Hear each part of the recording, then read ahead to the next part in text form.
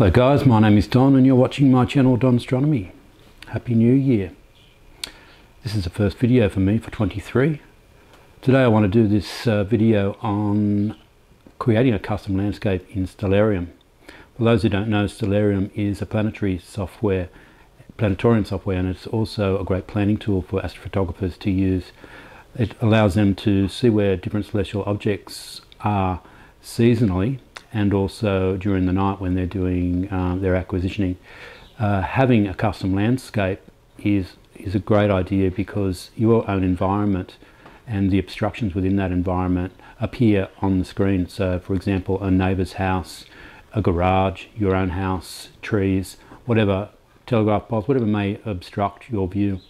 And this way it better gives you an idea of when and where those celestial targets rise and best time to shoot them before they get obstructed. There are other videos out there on creating custom landscapes. Mine is a little different. I hope you get something out of this today. I will try to keep it short. It's going to be a long video, probably the longest one I've made. I will cut things and speed things up to try and make it a little bit more bearable for you. I hope someone gets something out of this today, and anyway, cheers, Happy New Year.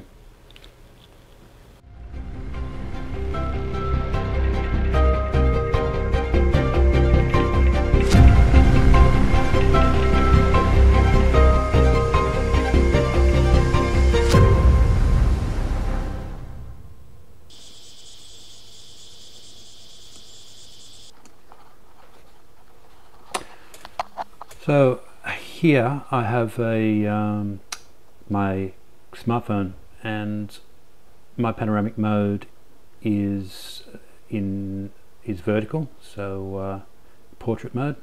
That's how it works. What I'm doing is spinning around. It gets to about 270 degrees, so further than 180 degrees. So I go around in one direction until I get to the point where my phone tells me I've gone enough, and then once I've done that, I'll then take it back to what I've done. Is I started from the east and went through to the west, and now I'm going back to where my west is, and I'm going to do the same thing. Take another panoramic, and again it's going to be more than 180 degrees swinging the other way, so I end up with a much larger landscape than the 360 degrees, and you'll see later in the video how we will turn that image into a 360 degree image.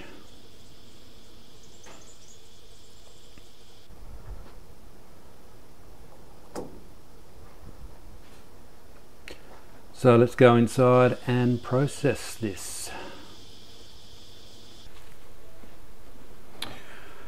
Okay peeps, I am going to try and make this tutorial a little less painful by skipping through parts, fast forwarding through stuff, so that you guys don't have to painstakingly deal with every bit of the process.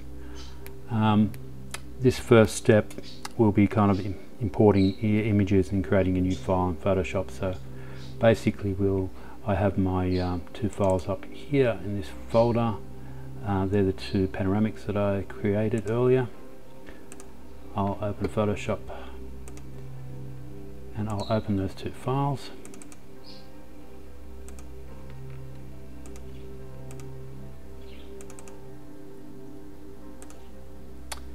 Okay, so the image size of these is quite large, 10,000 plus pixels, and that is because it's a panoramic, so it's quite wide.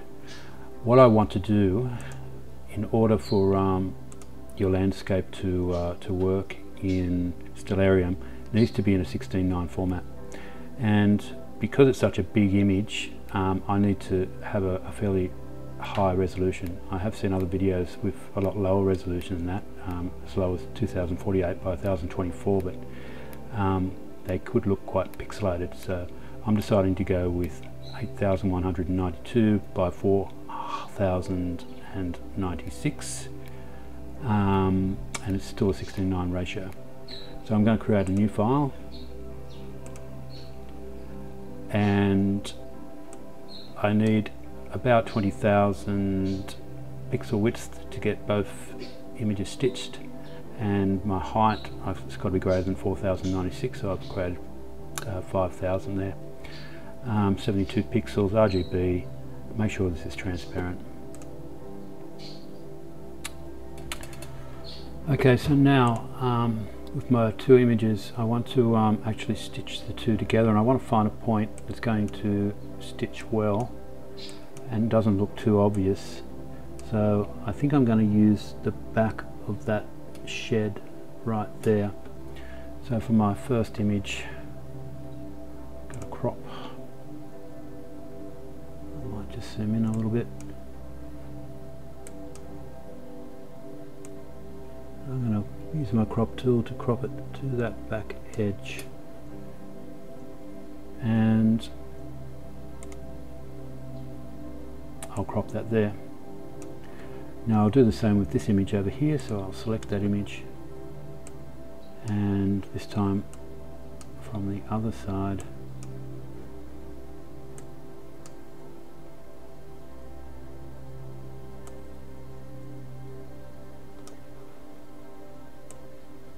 zoom in a bit.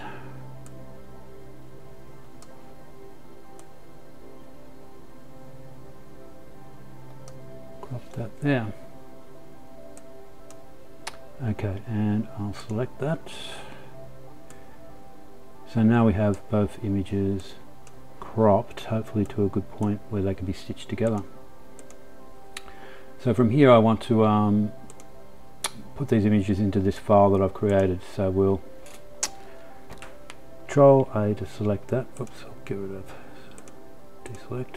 Control A to select that. Control C to copy that. Control A to select, and Control V. So I'll paste that image in. I'll do the same with this one. Control A to select, Control C to copy, and here Control A to select, Control V to paste. Now I have both my images in there, so if I use my move tool here, I can move these about. Hopefully, where I created that stitch point, as you can see, it's pretty good. So what I'll do now is, before I flatten or resize this image at all, I'm going to just select, I think, this one and match the brightness of this one over here. Brightness.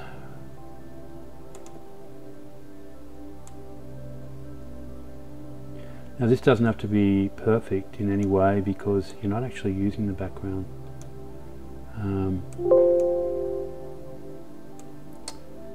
Because Stellarium has its own background, has its own night and day background, so you're not going to really see it anyway.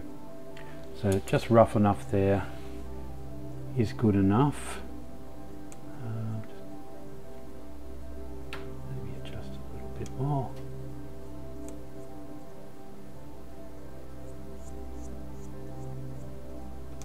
Close enough for me. Okay, so now I'm happy with that. I will flatten that now. So we flatten that image, and now it's time to crop again. So what we want to do this time is crop to the back of that shed, because the panoramic is wider than 360 degrees, so each panoramic is, the two that I took, is wider than 180. They're more like about 270.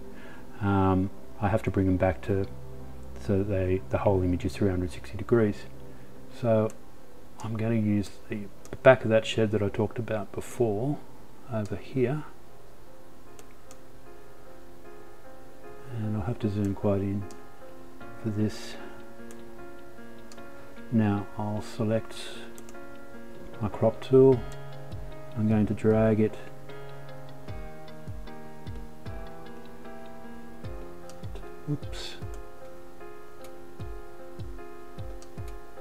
just to the back of that shed, which is close enough for me. And I'll have to do the same on this side, so again I'll grab the crop tool, drag it to the back of this shed.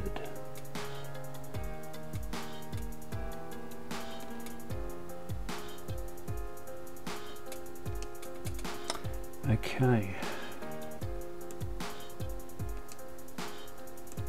happy with that. I will crop that. So now that should be a complete 360 degrees. Now I'm happy with that. I've got that done. I will resize this image because I want this image to be 8,192 pixels across. So I'm just resizing the width for now. So I'll link those together so it doesn't change my aspect ratio. 8192. Okay, and we're good there. As you can see now, I have my correct width I require for my 16:9 ratio.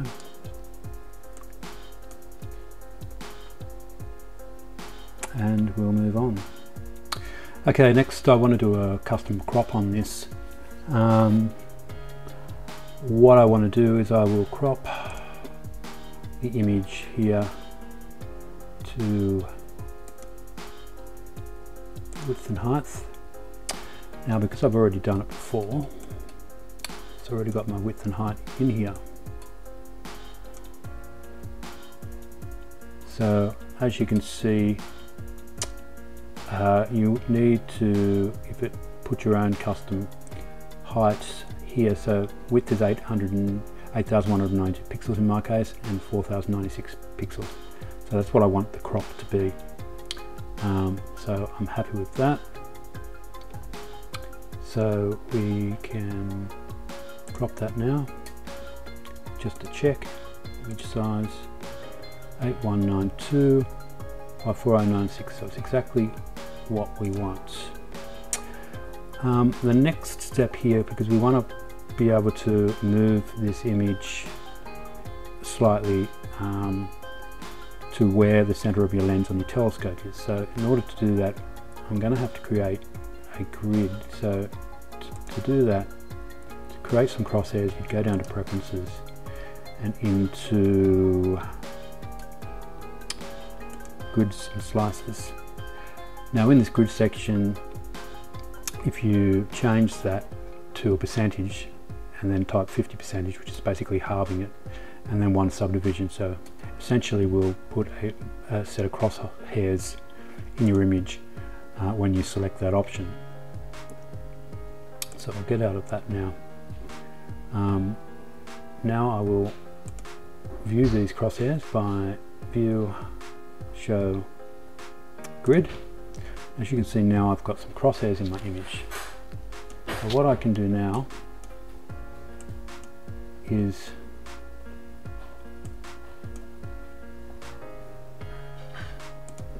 with the move tool,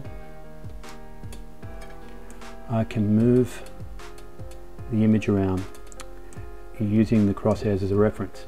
So what I want to do is, and what you need to do, is find the exact height of where the center of your telescope lens is on your tripod, and then directly horizontal you'll need to find a target in your image that corresponds to that. So in my case, when my telescope is completely horizontal, I know that the height of it, if I move the screen, comes roughly about there. So that's pretty close to where the center of the lens is, and I know that because I've eyed it off, and you'll probably have to do the same for a particular bit of landscape in your backyard. Okay, so now I'm happy with the position of that.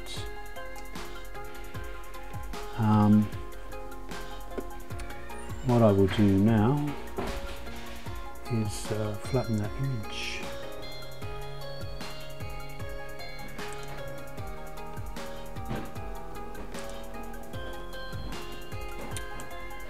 And now we should have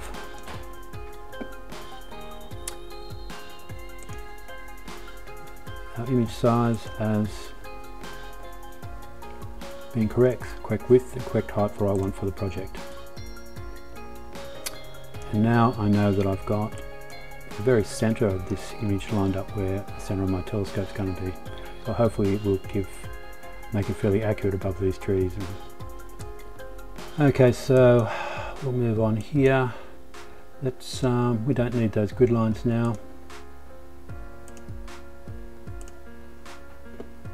So it's time to get rid of all this white under here, because we don't want that in Stellarium.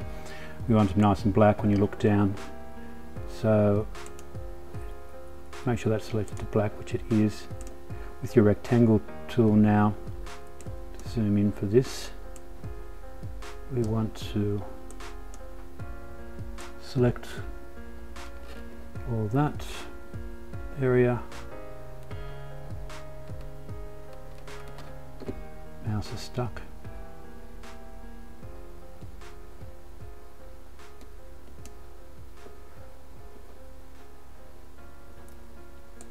Right, so now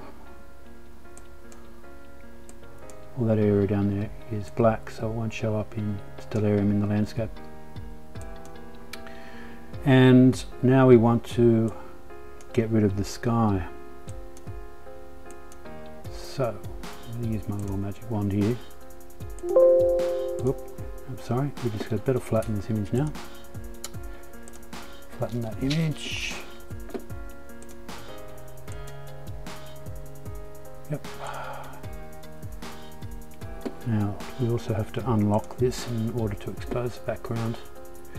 Our magic wand tool here, we can select that, we can delete that. Now also with the magic wand tool, this is, you can take as long as you want with this, the longer the better. I'm just going to roughly just get rid of the background with the magic wand tool for now. So if you click on an area of the sky, for example, if you hold down the shift key now, you can keep selecting areas around there. Zoom in a bit. And I want to try and get as much selected as possible.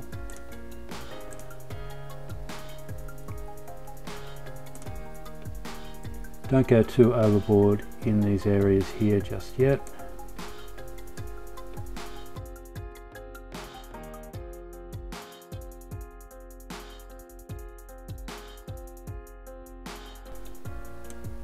I would do this in a few stages.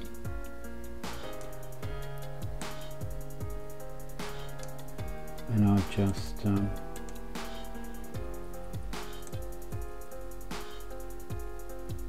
happy with that as a starting point. So just hit the delete button now and that magically disappears. Okay, so I would just go over the magic wand now again, and of course this section's up to you how you really do it, but I'm showing you what I do. You can now just go back in and select little areas that weren't picked up before, and you might want to get some of the larger areas out of the tree. Don't try to get all the detail of the tree, it'll end up taking away a lot of your branches and things.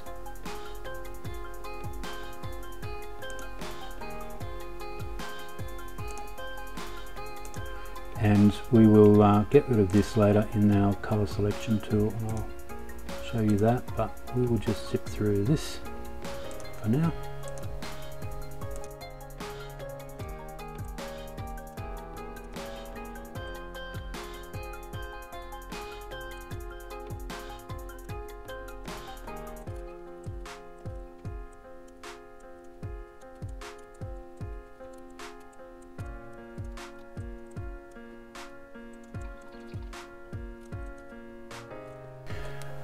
Okay, so it's a magic wand tool.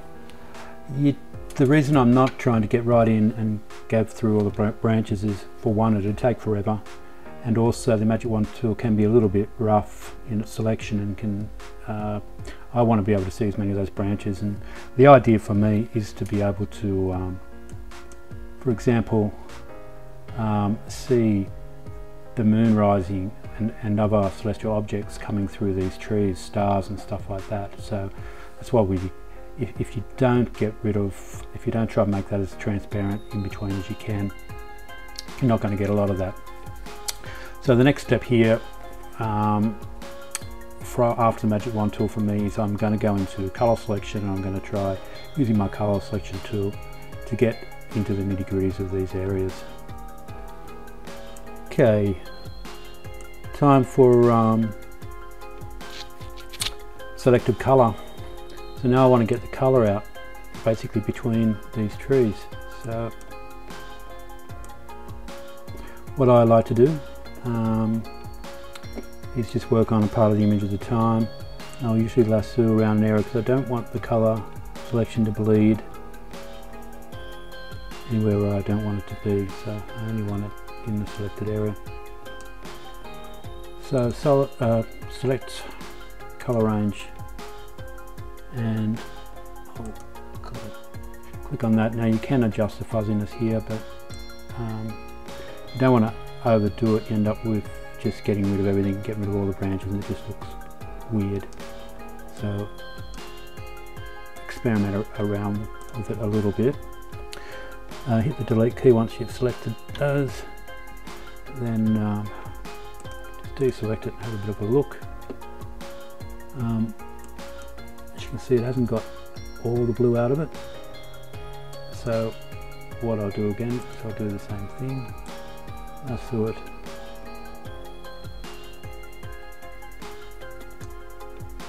and this time I'll select that lighter colour that it didn't get out.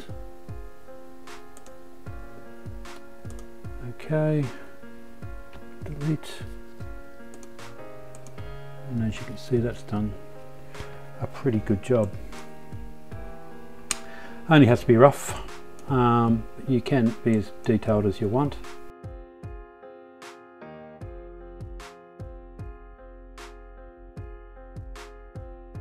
So I'm going to keep working on this image now, and you don't need to see all of that. I'll speed through it and we'll have a look at the end result.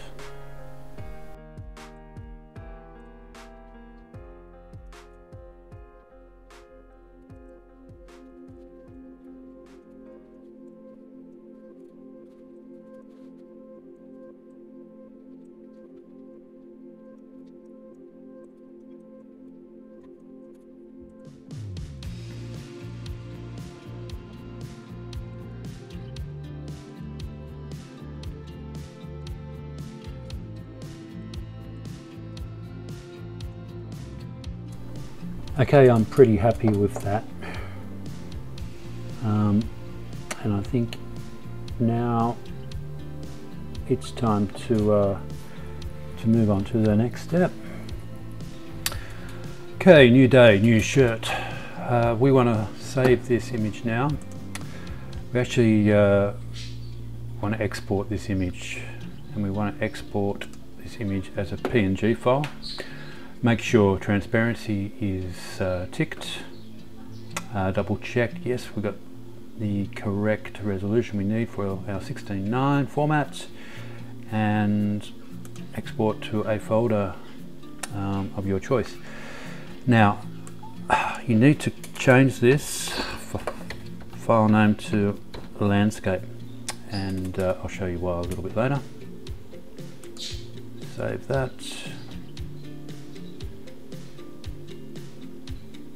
And I'll just double check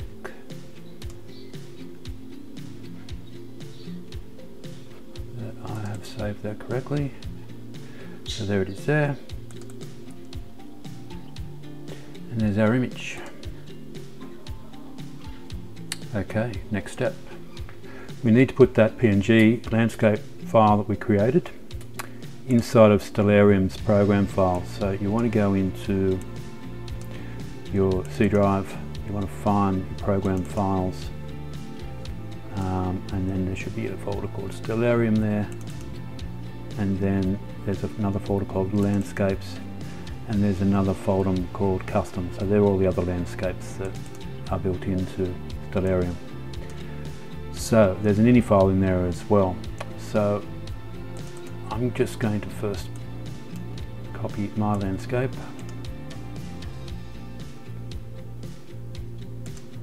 and paste it in here.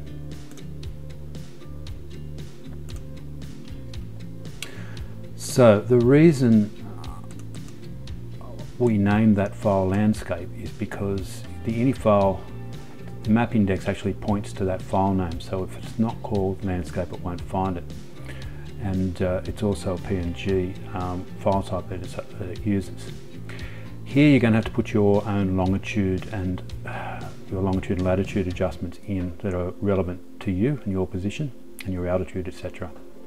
This angle rotation, for me, I know where my south reference point is from taking a little video of it, and I've got a I can line that up.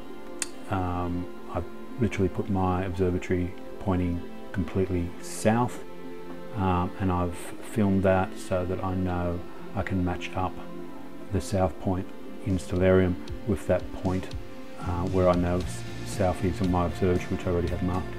So you'll change that number to either go left or right. It'll be different for yours. I'm going to leave a copy of that in my description, so you can simply copy that and paste that, and then you can put your own longitude, latitude, altitude, and you'll have to adjust your own rotation to suit.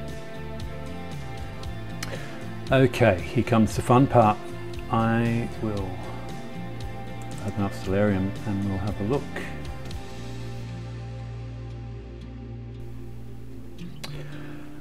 Okay, so my south point, you can see that it's all it's got compass points, directions, and I know from lining up my observatory's south point that it's pretty much where that branch is. So 1 degree kind of represents, you know, 1 of 360 degrees. So I'm just going to take a stab. I've already done this, so I know what the numbers are, so I will change it to the correct number, and you'll see that a small amount of degrees will move that to the right point. So I'll minimize that. Actually, I have to close that because once you make a change, you have to redo it. So we go back into our ini file, and I know it's 214 for me in my case, so I'm going to put 214 and save that. I'll open up Stellarium again, and hopefully this time you will find that it has moved pretty close to where I want it. And as you can see, my south is lined up exactly where my celestial south is. Okay, let's have a bit of a look, and as you can see, you can clearly see through these branches. And I had an original landscape I did years ago, and it was pretty rough, and that day in particular there was a lot of cloud as well. If you can take it on a really clear day, in which this case I was lucky enough to do it, is probably the best time to do it, because then you don't have white clouds and stuff entangled amongst your blue sky, and it just makes it a lot easier to, especially for selective colouring, you only have one general colour to worry about. But I think that's pretty good, and as you can see right through, so we should be able to see celestial objects coming through these trees. So we'll just I'll fast forward this a little bit and see how we go.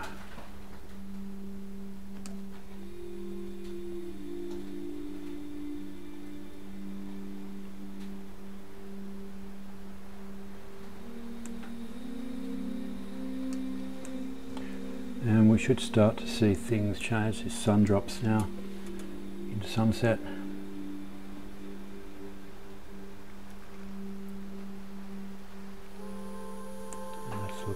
good. And you can see now celestial objects coming up. And because my east is over here, I often I couldn't tell before where the moon was rising until it was literally over the top of the tree. So now I'm hoping, as you can see there, the moon coming up through the trees, I get a good idea of when the moon's coming up and what time, as opposed to trying to see it there first for the first time and then try to calculate how long that is.